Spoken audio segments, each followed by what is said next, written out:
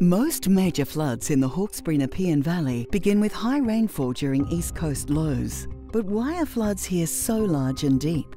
What makes this valley have one of the highest flood dangers in all Australia? 5 major tributaries act like taps, pouring water into the valley during a flood.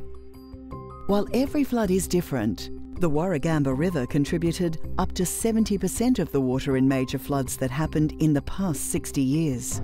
The other tributaries typically make smaller contributions. All this water needs to get to the sea, but natural choke points, where the river narrows, slows the flow in this valley. We call this the bathtub effect, where water backs up and starts filling the floodplain because there is only one plug hole letting water out. Because water is confined in this small valley at Wallachia, the worst flood here reached depths around 20 metres above normal river levels. Further downstream, the floodplain at Penrith and Emu Plains is created by the next choke point.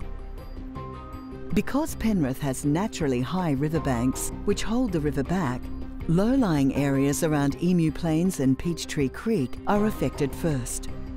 However, extreme floods in the past have reached as far east as Woodruff Street in Penrith, where the river was 12 metres above normal levels.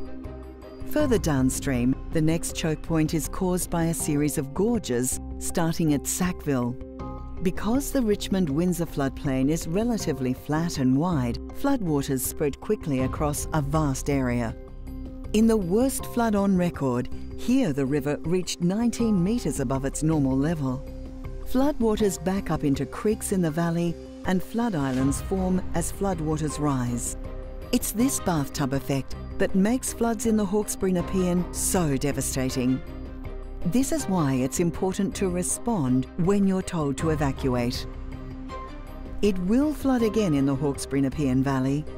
The risk is real. Do you know your flood risk?